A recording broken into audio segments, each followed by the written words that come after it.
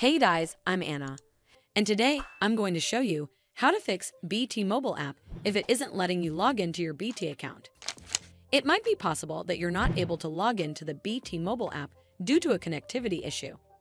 So first of all, you need to make sure you have a strong and stable internet connection.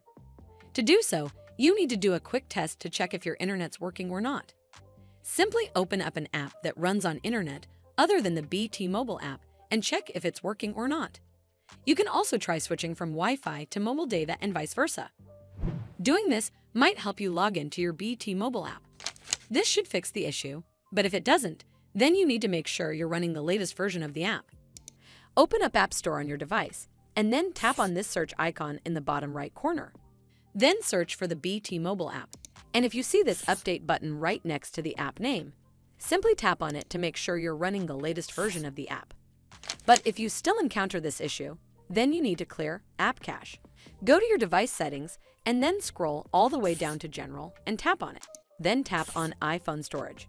From here, search for the BT Mobile app and then tap on it. Once you're on this screen, you need to tap on Offload App. Tap again to confirm. It'll take a bit for processing, and then a reinstall button will show up. Simply tap on it to reinstall the app. This should fix the issue, but if it doesn't, then you need to completely reinstall the app. Follow the on-screen instructions to navigate all the way to the app page.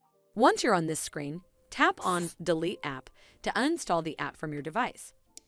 Once uninstalled, you need to open up App Store and then search for the BT Mobile app right over here in the search bar, and then click on this Get button to install it back on your device.